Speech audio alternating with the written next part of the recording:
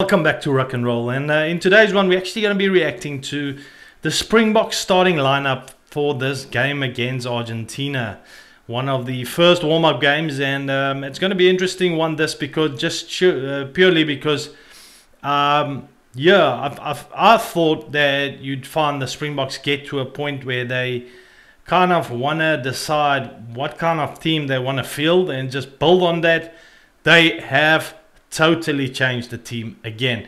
So they're pretty much doing what I thought the All Blacks should do this week. I see the Springboks do. Now let's face it, where the All Blacks are and where the Springboks are right now is in very different positions. I think for the All Blacks, they're kind of very affirmative on what kind of team they want to pick. They still got some, experimental stuff to do with some, of their, let's say, their players on the bench. They need to decide who those guys are going to be, which I get, but that's not big issues to have. For the Springboks on the other side, they have a bit of a bigger challenge where they've got, a lot of players here that they need to decide who they're going to take. And it seems to me right up to the end, which I think on the 8th, which is next Monday or Sunday, I think it's Monday, or even on the weekend, they will be announcing the squad that'll be going to the World Cup.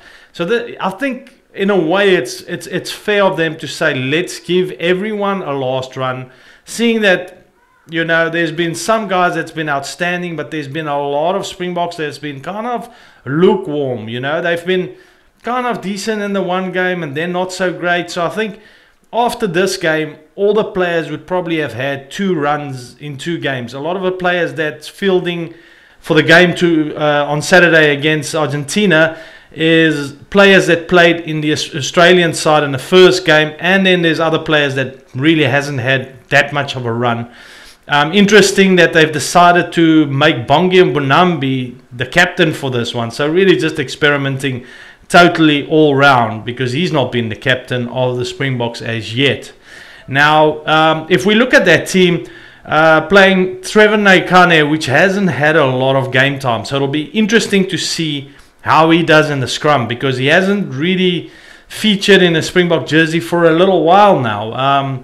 A decent scrummager, so it'll be interesting to see him. Mbonambi has had quite a lot of game time, so we should get a good game from him.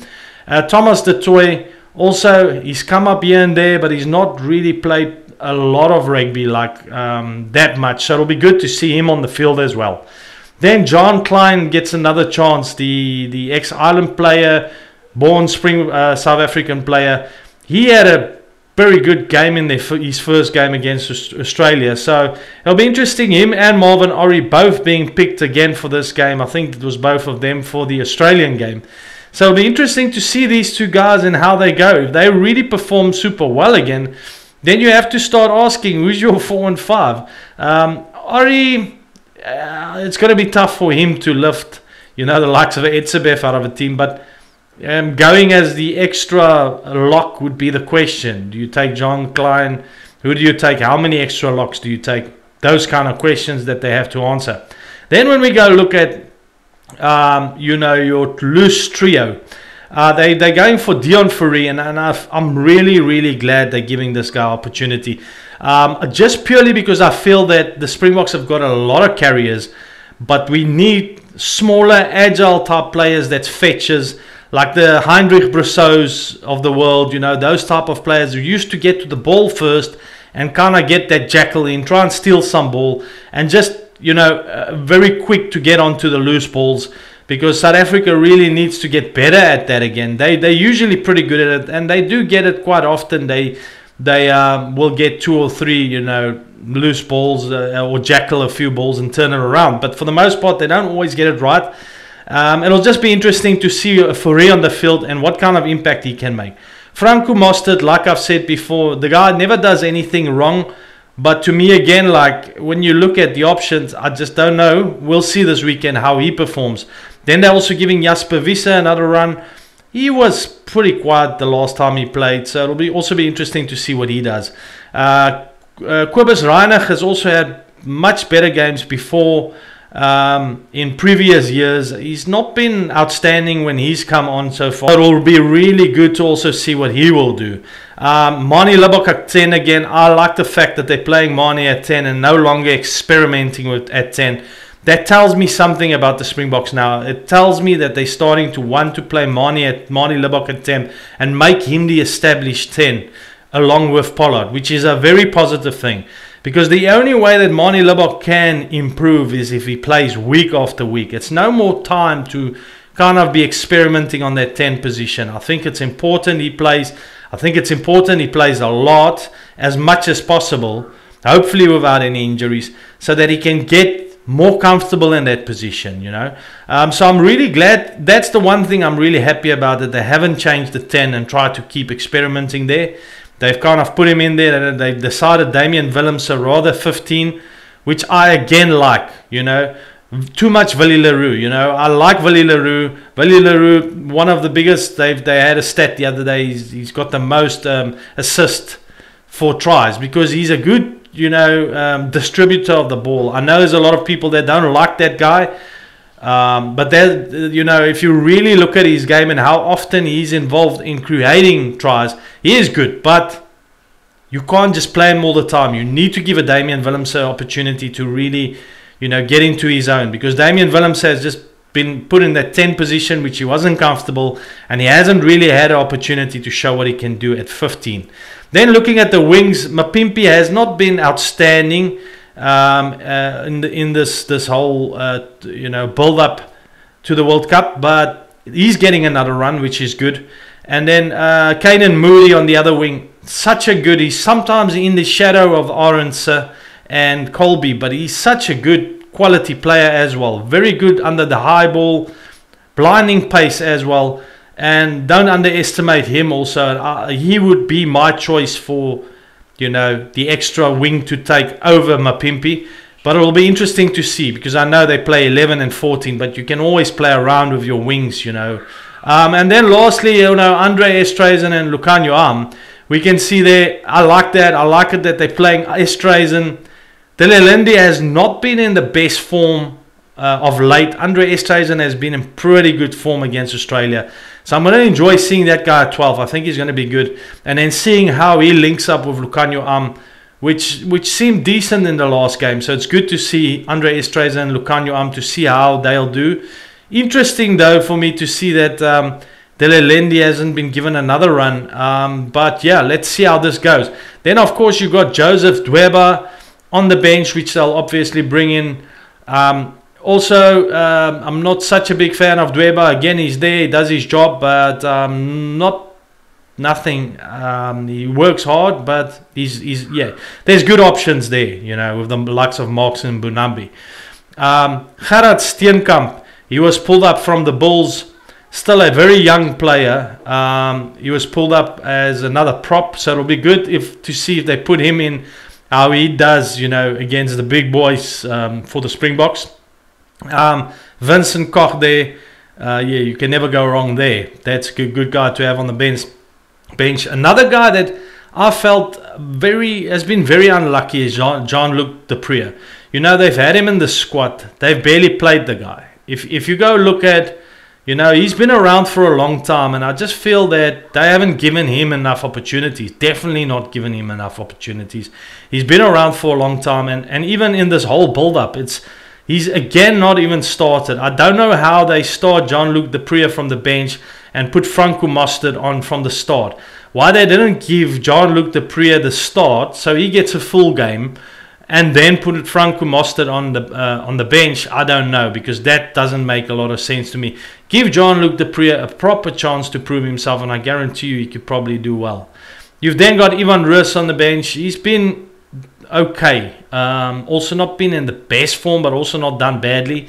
Will be interesting to see what he can do. We know he's capable of a lot, if you've seen the stuff that he's done in the URC with the Stormers. Herschel Jantjies on the bench. Yeah, let's see how he goes when he comes on. I'm glad that they're starting Reinach and then bringing Jantjies second half, but they're experimenting there. Jesse Kriel had a good game the last game, so giving him another run, nothing wrong with that. So he'll come off the bench. He can be utility, so he can come in anywhere really. And then lastly, Kurt Lee Arendse, which I don't think they should play this guy too much. I'm too scared they're going to injure him before the World Cup. But yeah, great to have there if you need that pace, you know, and you want to play him, play him. But to me, a guy that should definitely be going to the World Cup, so they might as well just be experimenting with other players, but they've decided to put him in for the last one. So interesting, I would have never called this team for the last game, guys. I would not have called it. But clearly they want to give everyone a run. I feel very unlucky for a guy like a Jean-Luc Depree and even maybe a Ivan Ruiz and the amount of time they've been able to play. Even Herschel Jantjies hasn't had a lot of game time. But yeah, it's the way the cookie crumbles. What do I think is going to happen this week against Argentina? Well, with the current form of the Springboks, I am very weary of what I should be saying, because Argentina is a formidable outfit at the moment. They'll be playing at home. I don't think the Springbok team is necessarily the best they can put on the field. How should I do this and call against my own team? I don't want to do this. And most people will say, how can you do this? And I am a full-on Springbok supporter. But if I have to look out of a rugby supporter's perspective, I am concerned about this team. There's one of two things that will happen in this game. They'll either gel really well and just find their form, or they're going to struggle and they will lose. In my opinion, I think they're going to struggle a bit just because it's all new combinations. They've put a totally new team on here, and I can see what the likes of Jacques Nienaber will say in this game is, you know what, whatever happens, happens. We need to give everyone a run. That will be the attitude.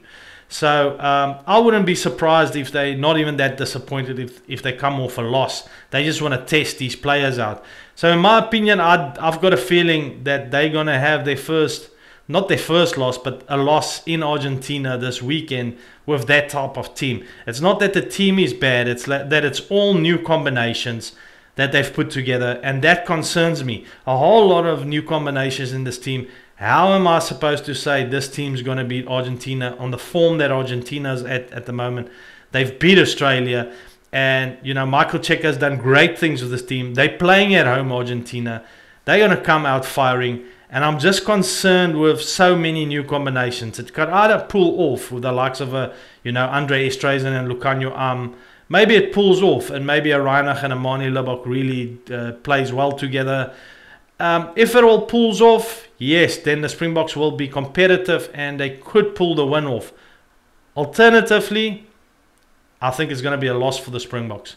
You know, the fire is not going to be there when you keep changing the players. So the players that last week had a loss, might then turn around and not have the same kind, or now I'm saying last week had a loss. It felt to me as a Springbok supporter as a loss by just winning by 1 point against Argentina on Loftus. That's how it felt to me, because the Springboks should be more convincing at home. But anyway, yes, they won. But a lot of those players will come off and be not in this team. So there will be no kind of like fire to want to win this game. It's all kind of new players. I know they will all be individually trying to play to prove to the coach Nienaber, look, we are the right guy for this opportunity. But at the same time, I have to say, individualism is not really what you need now. Individualism is not going to do it.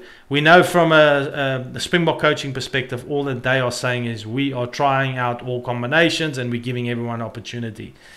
I'm not gonna say it's going to be fun for me to watch as a Springbok supporter. For us fans, it's not nice when we see these coaches continuously experimenting when we're so close to a World Cup. In my opinion, they should have decided who they wanted to play by now and start getting the right combinations intact. There's only 3 games left.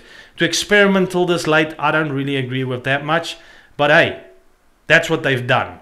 Now, what this now means is that I have to, as a Springbok supporter, be realistic and say to myself, this is one of those games that, how much can I read in it if the Springboks lose? Because they've put on a whole new team, all new combinations, and I mean, Argentina's fired up. They've got themselves going well, and they're playing at home. So Yeah, I'm not particularly happy that there's so many changes. I would have said, yes, great, you can give some guys a go, but I would have kept at least, 8 to 10 players in the team that you want to have with your starting type team, and just build around it and play around it. So I don't totally agree with the approach, but that we know from the Springboks, coaches do what they do, and yeah, it is what it is. Anyways, guys, to all of you watching, All Black supporters, Springbok supporters, anywhere else around the country, thanks so much for your support and your comments. I hear them all, and I thank you so much for all your support. We're on our way to that 1,000 subscriber mark. Please, if you haven't subscribed, please hit the subscribe button. I know sometimes you watch these videos, but you might forget to just, do me that favor. If you can, would be great. Otherwise, I'll see you in the next one. Thanks. Bye.